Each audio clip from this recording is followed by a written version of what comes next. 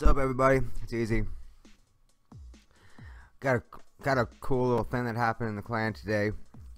There's all kinds of glitches that happen in the game, but this one right here I've never seen before. This happened with V. He put up a friendly challenge. As soon as he did, I don't know if he wanted to change it or he wanted to put in a different base, but he put it up. But when he did, the second friendly challenge went up. So we actually had two friendly challenges up at the same time.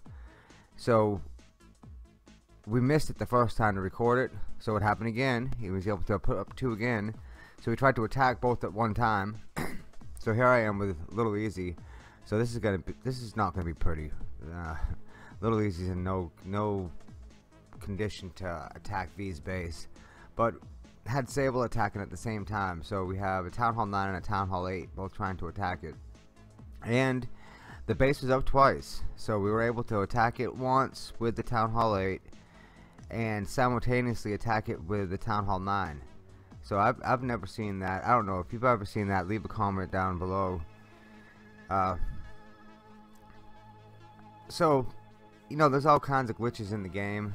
Like anything, any computer system, you can have minor little setbacks or minor glitches, and that's what this is. I don't know how it could happen. We just thought that it's unusual, so we decided to record it. Now, also in this same video though, we also have a couple really good attacks that we've been working on. Since the update, the air attacks have been so strong. We're going to, in the next 2 weeks, we'll probably put out 10 videos on La Lune, the Gola Lune, all the different Lune attacks, because they are probably the strongest attack in the game right now. And we just finished our first series, which was the intro to Clash. It took us about a month to make it. It was only 10 videos, but we had a bunch of other videos come out in the middle of it all. So yeah, there it is, 28%. Good job, Little Easy. You suck at that. So yeah, gonna have a bunch of La Lune attacks coming out. A couple guides for Town Hall 8, Town Hall 9, and Town Hall 10. We don't know about the 11 yet. Maybe even that. I don't know. Then we also have a couple of attacks that we've been developing in our clan. We call it the Flex and now the Wicked Flex. And we're going to put in a couple more guides out on that as well. These are awesome attacks. If you don't know what I'm talking about, definitely watch the end of the video. We have the La Lune first, and then we have the Wicked Flex coming up second and third, and you'll see how powerful these attacks are. It's fantastic. If you know how to use the troops right, then you'll be able to 3-star pretty much. If you're a Town Hall 9, you can 3-star any Town Hall 9 with it. It's one of those types of attacks. It's not one of those risky attacks either. La Lune's a little risky. Anyone who uses the balloon attacks, you know that the balloons are squishy. So if you don't get off the attack right, you're risking a 1-star. Okay, so here's the first attack. This is going to be the La Lune. It's from Bungle. I don't know if that's how you say it. Bungle Bungly. He's kind of new in the clan. He just came in a couple days ago. One of the up-and-coming hopeful guys that we have that has shown tons of promise. He's been doing a lot of research and studying all the different attacks, and this is one of the ones that he's been watching videos on, and just watch how awesome this attack is for him. This is a quad lava loon. He brings 3 lava hounds, and then he brings 1 more in the clan castle. And the best way to use this attack is you'll start off by putting 2 lava hounds on the first air defense. You put 1 lava hound on the second air defense, and usually you'll try to get the balloons on top of the first air defense before either one of the lava hounds pop. So then you'll have 2 lava hounds going to the second air defense, so you'll have 3 lava hounds on it total, and then you'll kind of follow those lava hounds around to the third and fourth air defense. By that time you're at the end of the base. This attack lasted probably about a minute. That's how fast it is. That's one of the things about La Lune, is it is a fast and furious attack. When it goes off right, the basis drops real quick. So great attack. The great up and coming player. believe that's his first time on the channel. So this next attack, these next two attacks are actually, we call it the Wicked Flex. And if you don't know what the attack is, it's got two walks. It's got, this particular attack, it has a Queen walk, and it also has a Witch walk. And you don't see a lot of Witch walks out there yet, but you're going to. I promise you that. You'll start seeing them more in the next couple months as some of the bigger players discover how well they work, and as soon as some of the big players catch on to it, and you'll see it on their channels, you'll see everyone start using it. Now you see the bowler walks are real popular. Now the witch walk isn't quite like a bowler walk. They're not, the witches are not as strong as bowlers. They're not, you know, you get them in Town Hall 9, and you can kind of tell how strong a troop is by what Town Hall you get them. Bowlers are Town Hall 10 troops. They're made for Town Hall 10s and above. The witches are made for Town Hall 9 and above. So they're not quite as strong as bowlers, but because they keep spawning the skeletons, they have this, they got this tanking embedded in them that they can just, they last and last and last. They just don't have that punch that the bowlers have. But either way, you do a witch walk on part of the base, you do a queen walk on the other part of the base, and the goal is you'll start in two corners, and you'll work your way around the outside of the base with the two walks, and then go into the core with giants, wizards, and valkyries. And all the numbers are just changed from player to player and base to base, depending on the preference and what you have to deal with inside the base. So you'll see that the core of this didn't stand a chance. It went right down pretty quick. You have the witches that are up top, and they're working their way down around towards the back side of the base. The queen is still up in the bottom right hand part of the base.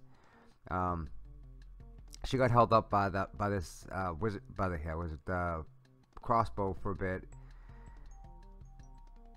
Notice that kind of odd thing. Did a war attack earlier, and I didn't know this, but I went head to head with, I had a level 20 queen with 3 healers on her. She was almost full health. I already used the ability, and one max crossbow locked onto her and took her all the way down to 0 health within about 7 seconds. So I did not know that one max crossbow is stronger than 3 healers. For some reason I missed that up until today. I was not very happy about that either, for the record. I don't like 1-star in war with an established attack on something that just baffled me. I had a head-to-head queen with 3 healers versus 1 max crossbow, and she came out short. That was baffling. I'm not gonna keep bitching though. Alright, this attack, same attack. First one was from Sable. This one's too easy. This one right here is actually a dead Town Hall 10. And didn't have all, it's not a fully upgraded Town Hall 10, but there's a lot of Town Hall 10 defenses. The crossbows of Town Hall 10, but I don't think they were active. I think that's why I got through this base so easily. It was a pretty good find. I think it was about 1 million in resources, 3,000 or 4,000 dark elixir, and I don't usually expect a 3-star on Town Hall 10s with a Town Hall 9, even with a good attack. You can do it, but I don't expect that. So when I got through this base here, I was a little surprised. Even the dead bases, you know, you have all max defenses. You know, that means you have these max cannons. If the base is well designed, and you triangulate 3 max cannons, they will take down a troop even underneath the healers. So I was happy with the attack itself is just strong, and you know, the witches, they held their own. I don't think any of the witches died. I started off with 3. I think all 3 made it through the attack. The queen made her way around the entire outside of the base. We had to use her ability halfway through, but she made it through the whole base, or all the way to the back side. So that was pretty good. Had a couple of Valkyries that were in the core that made it through the whole base. So when you have several troops that make it through the whole base from start to finish, you know, these troops were spawned right when there was 5% of the base gone. So there was 95% of the base left, and they've made it all the way through to the end. That's pretty good. So I wanted to show these attacks just because these are really good attacks. So you're gonna see a lot of footage on it on our channel. Whenever we're working on several other attacks right now. We're working on a baby loon attack. We're working on some other stuff with the baby dragons. And as we come out with really good tactics on it, we'll put them on the channel. But these are two attacks that I really like. The La Lune, that's not a new attack. That's been around. That's been around ever since Lava Hound came out. So that's been around for a long time. The Wicked Flex may go by other names in other clans. It's new for us, and it's been a real pleasure to use it. I've had my ups and downs with it using it in war, but when I use it farming, it's been blowing these bases away. It's a little expensive, so it's not really what you want to use if you're Dark Elixir hunting. But when I'm out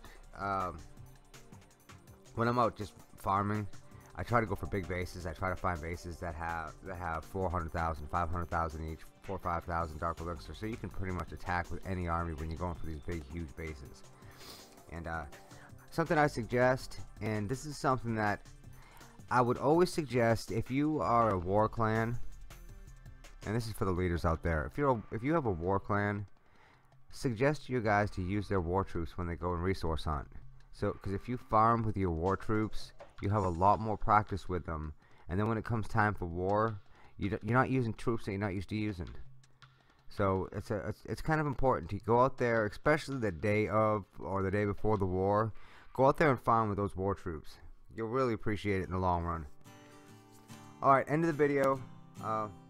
Do Easy a favor, like the video, sub to the channel. We're trying to get 100 subs. We're a new channel, and getting that first 100 is real hard. So we're trying to get up to 100 subs. So if you haven't subbed to the channel yet, do that for me. Sub to the channel, like the video. Till next time, it's been easy. Everyone take care.